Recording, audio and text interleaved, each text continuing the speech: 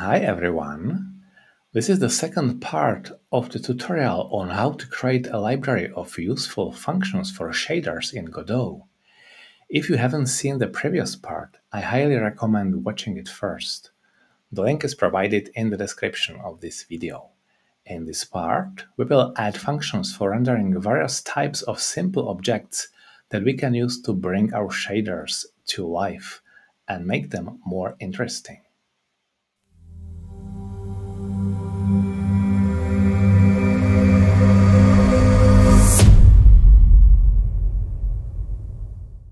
We'll start with a simple circle.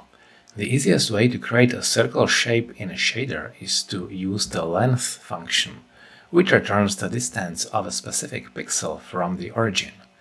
Since the origin with coordinates 0, 0 is usually at the top left corner, we will move it to the center of our viewport for better visibility. Let's prepare the shader Shapes GT shader and add it to a newly created scene Shapes TSCN with the child node ColorRect. So I will start with a scene, right-click, create new scene, and it should be node 2D. So let's call it Shapes TSCN. Okay, right-click, add child node ColorRect. Very well. I think we can scale it up a little bit so it would be better visible. Let's find it here in layout. Transform, scale 20 by 20. Okay, maybe it's too much. 10 by 10. Okay, 100%. Great. And of course we need to create the material, shader material as usual. Click and add a new shader, which we will call Shapes GT shader, and put it to the shaders folder. Create. Let's click it here, and it's canvas item, which is correct. So let's do what we just told a while ago. Start with moving the origin to the center of the viewport. So we will define vec UV is UV and subtract 0.5, because as we know 0, 0 is over there, 1, 1 is here, so if we subtract half we'll just get exactly to the center as the new 0, 0, and minus 0.5 minus 0.5 would be here, 0.5, 0.5 there. Great. And we need to define a color of the particle pixel, like 3.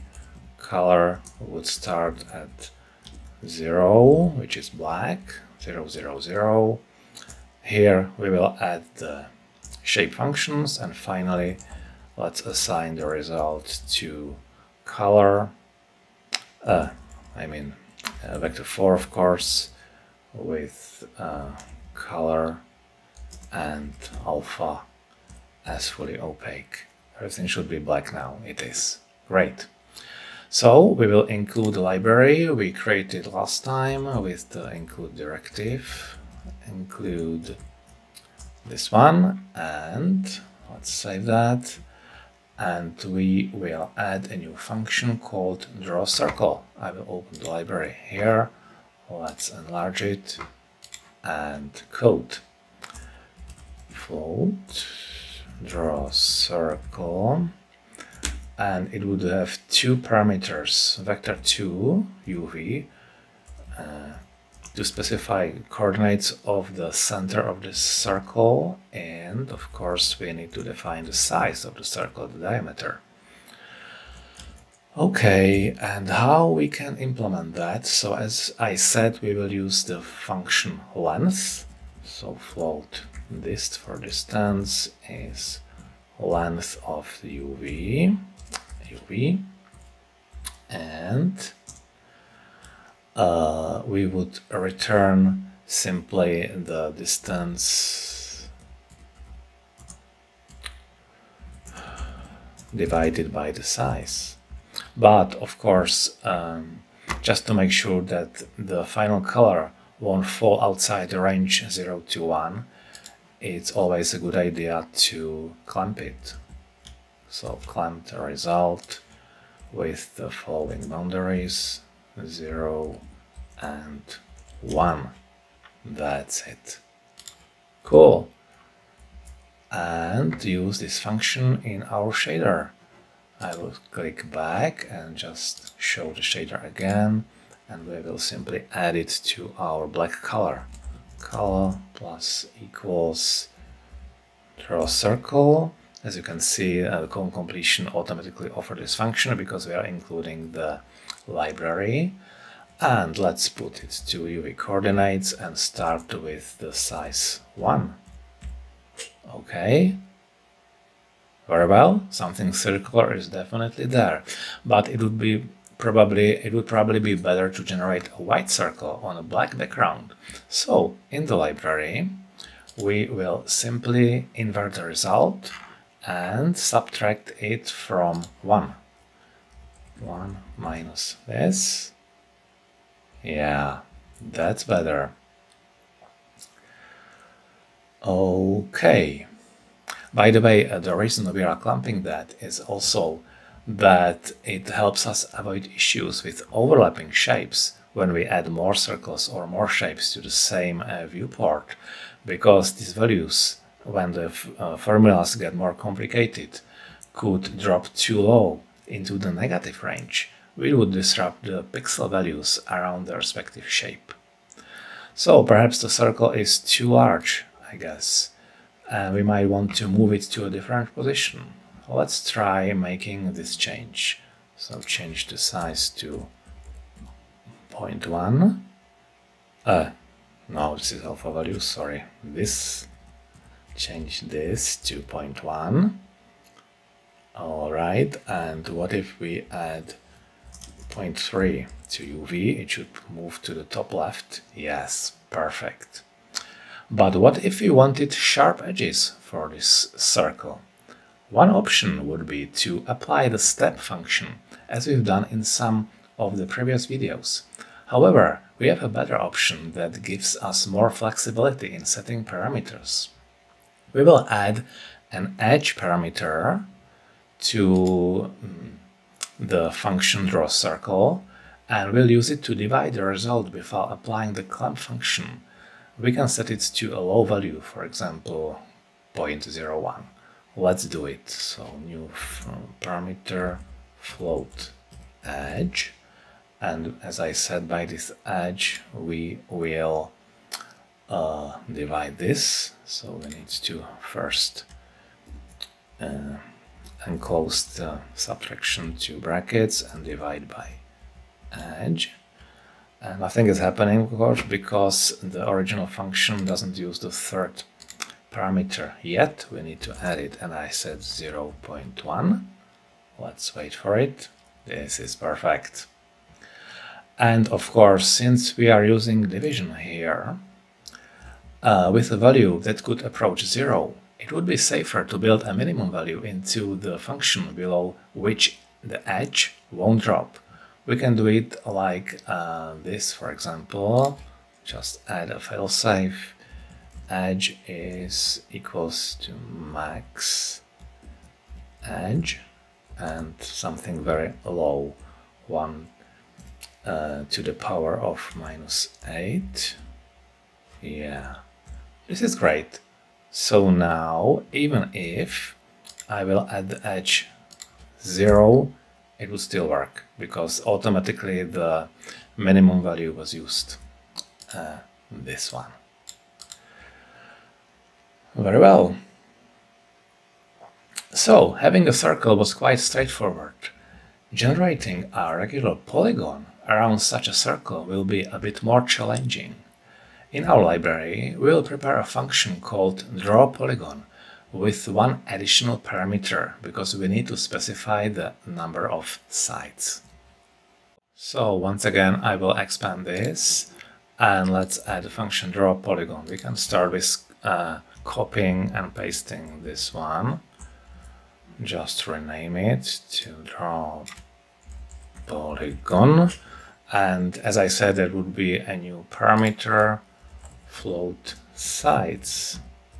All right, and I will add one more thing, this line, float limit is 1.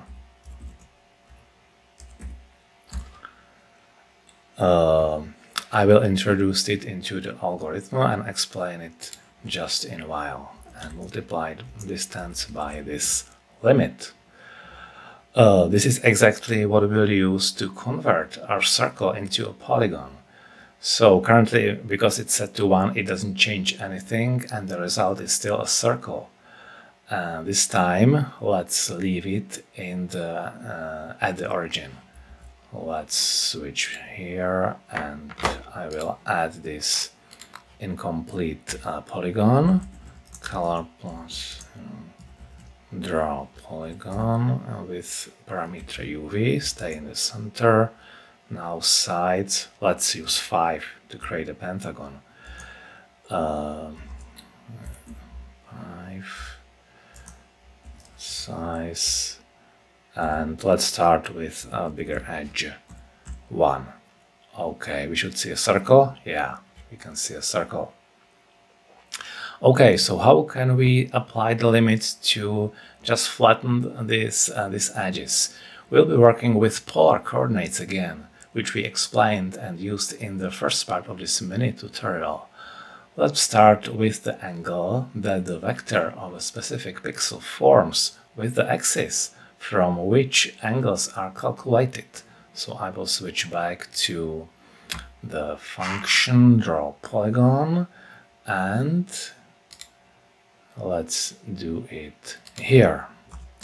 Float angle is, as we know, there is the function eta to convert from the Cartesian to polar coordinates, uv x, uv y. Alright, next we'll need the size of the angle between the radii leading to 2 adjacent vertices, which we'll assign to the variable slice, as the sliced portion indeed resembles a slice. So I will add this line, float slice is tau. As we know, it's a double of pi, and in radians it means the full circle, 360 degrees, divided by sides. And finally, we will use all this in a formula that, much like the chessboard pattern from the previous video, relies on the floor function, which truncates the fractional part of a number and returns an integer. I'll also add a variable called corner, and the purpose of which we'll see in a moment. For now, I'll set it to 1. So the final new variable is corner. As I said, we will use 1 for now, and now we can implement the limit. And the formula is this: floor corner plus angle divided by slice, and this would be multiplied by slice. And finally, let's subtract the angle. Okay, now we have a shape that somewhat resembles something closer to a pentagon, at least in terms of the number of repeating objects. However, we don't want these lines to extend infinitely, so we'll apply our favorite trigonometric functions to appropriately limit their reach. The cosine function seems most suitable for this purpose. Let's add cosine here. And the whole formula would be an argument. Great! Even such a little star can be a nice addition to our scene, especially if we rotate it, which we can try right away using time. So let's temporarily change this angle, just add time, and it should start rotating. Faster, faster! Multiply by 10. Yeah, that's something. Okay, we are not done yet, so let's remove time and continue. Save. Now it's time for the variable corner, this one, which we can use to control the length and shape of the star's tips. We'll see that the closer we get to the value 0.5, the closer we come to creating a perfect pentagon. Let's try something. 0.8. It should be shorter. Yeah, and when we finally get to 0.5, voila, we reached our goal. If we wanted a full pentagon, we'll change the edge value to 0. So let's get back to the shapes function and do this. 0. Is it? Yeah, nice. So that's it. We can verify that the function produces the correct result for a different number of sides, like triangle. Let's change it to 3. Or square. Pentagon we already used, hexagon, heptagon, octagon, and so on. Let's get back to 5.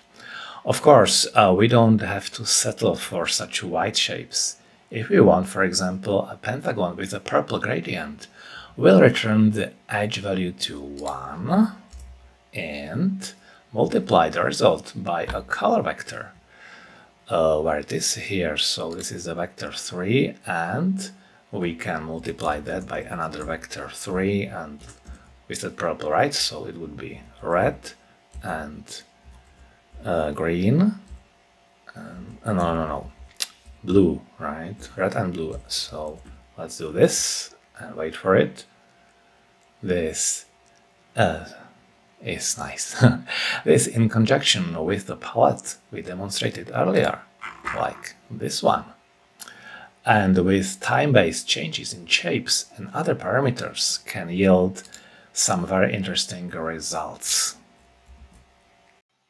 I hope you enjoyed the demonstration and I was able to contribute to expanding the knowledge of shaders, which can greatly enhance the visuals in our games. Have a great day and see you in the next video.